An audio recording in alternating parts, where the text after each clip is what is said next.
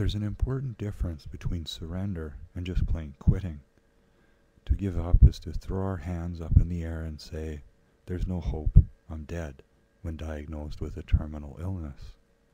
To surrender is to choose the treatments that feel right and, if they don't work, to accept that our time here is limited. When we give up, we deny the life we have. When we surrender, we accept it just as it is.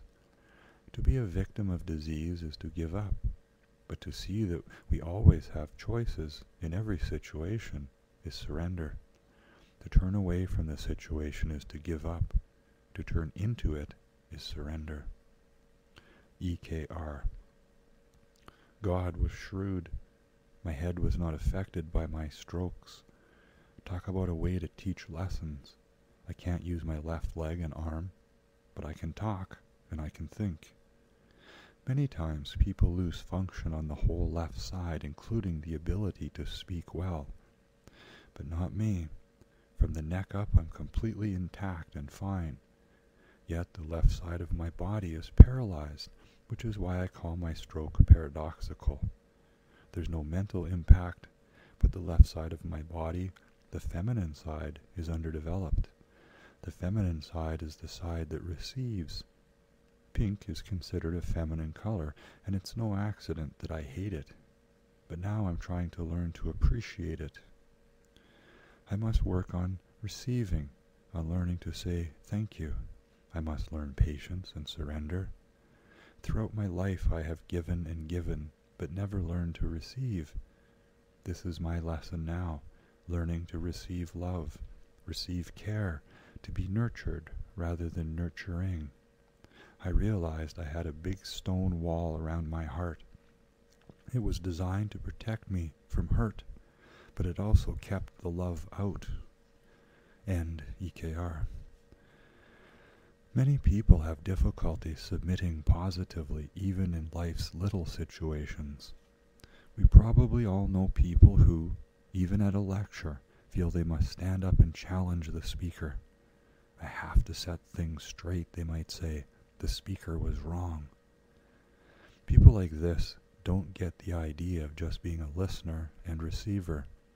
They do not realize they don't have to disagree. They don't have to set everyone straight. Instead, they could give the speaker a chance to present the material and, perhaps, change their mind a little. After they experience the material as a whole, if they said, "I disagree with it," or "I won't listen to this speaker again," that would be fine. But if you start disagreeing right away, you don't allow yourself to surrender into receiving and learning. Some believe that even to listen to what someone else has to say means losing a fight. The truth is, to have listened, and listened carefully, would have been a brief, positive surrender to someone else's point of view, which could be incorporated into their own, investigated further, or set aside. A maitre d' at a well-known restaurant tells how customers come in and say, "I want to try your famous Caesar salad, but with plain oil and vinegar," or "I want your chicken special, only grilled, not broiled, and without the sauce." This maitre d' said, "What we bring to the meal is our unique way of cooking and presenting it. If you don't receive it as we present it, you're missing the very thing our chef does so well. I understand when someone has had it once, and maybe then would like it with less sauce, or has real dietary restrictions, but many times they just don't give us a chance to present it our way. We have all become so very controlling. We've forgotten what it's like to be students and to sit at the feet of others. We don't know how to receive other ideas and experiences, even if only for a brief while, even the little things in life. Refusing to accept situations we cannot change exhausts us, strips us of our power and peace of mind. We take back our power and regain peace of mind when we let things be as they are.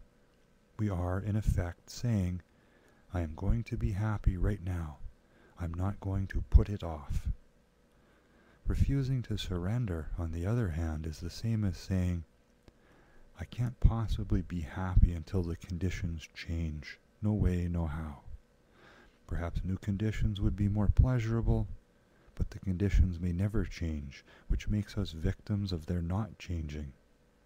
To say, I will only be peaceful if such and such happens, is pretty limiting. Is the situation you imagine really the only good one?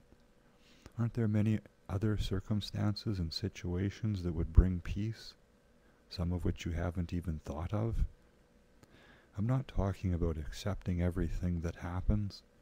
If you don't like the television show you're watching, you don't have to surrender to it. Change the channel.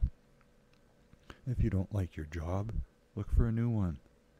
Fix your car if you think it rattles too much. If you're unhappy with a situation that could be corrected, find your power and make the correction. I'm talking about situations we have decided are insurmountable obstacles to happiness. We insist that we absolutely cannot be happy unless these situations change, but they can't be. If you've had a bad childhood, you can't go back and make it a happy one. If someone you love does not return your love, you can't force love. If you have cancer right now, you are not cancer-free at this moment. In these situations, we can be as unhappy can be, but we will never change the facts.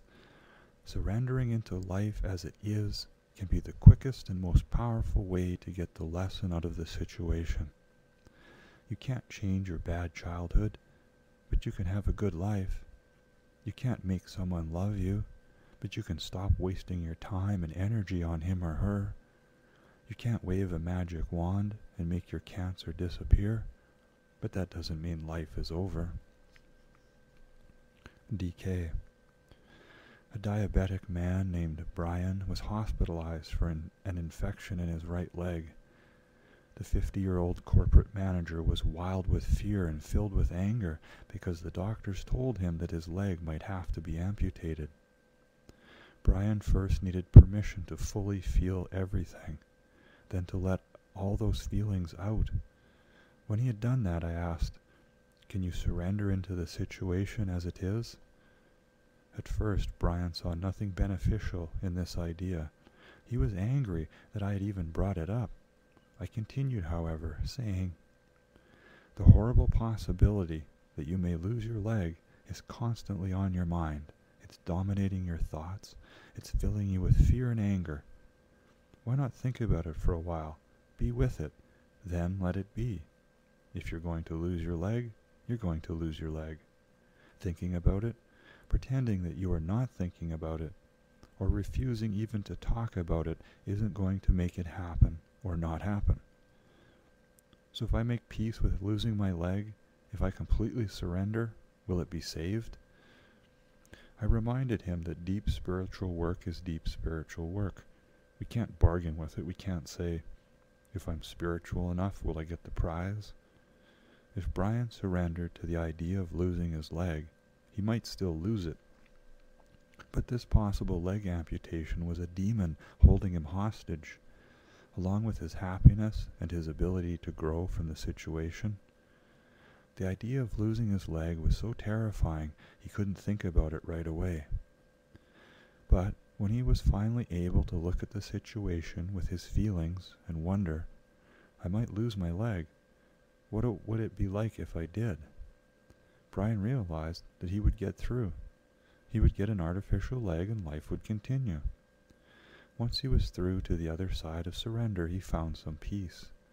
He relaxed into the situation, helping his body heal and move in whatever direction he was supposed to. Luckily, his leg responded well to treatment, and he was saved.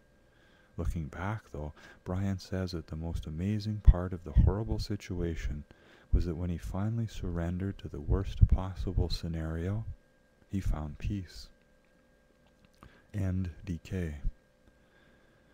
We insist that we can't possibly be happy until tomorrow when things change.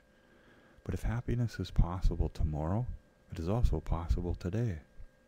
If love is possible tomorrow, it is possible today.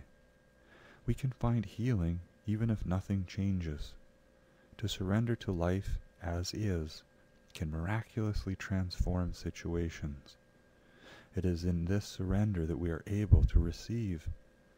The universe gives us the tools to fulfill our destinies when we let things be. When is the right time to surrender? In what situations? Every day, every moment, and every situation is an opportunity for surrender. We surrender to a force bigger than we are when we are born, and again when we die. Between life and death, we get lost because we forget to surrender. If something should be changed and you have the power to change it, go ahead. But learn to recognize the situations that cannot be changed. They are the times when we feel as if we are bailing against the tide, when we struggle and are afraid. These are the times when we must accept and surrender, or our struggle consumes us.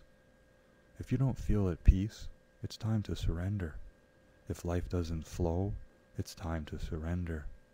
If you feel that you're responsible for everything, it's time to surrender. If you want to change what cannot be changed, it's time to surrender. And when you do opt for change, think carefully about exactly what needs to be different and why. Steve, for instance, was unhappy being an accountant because he really wanted to be in the theater. He constantly struggled with himself because he was unwilling to give up the security and certainty of his professional career for the unstable life of the theater. When he finally accepted that he would remain an accountant, someone told him that a theater company was looking for a new chief financial officer. Steve got the job and is now one of the biggest and most successful chief financial officers specializing in Broadway shows. Letting things be instead of constantly struggling to make them happen is a wonderful gift we give to ourselves.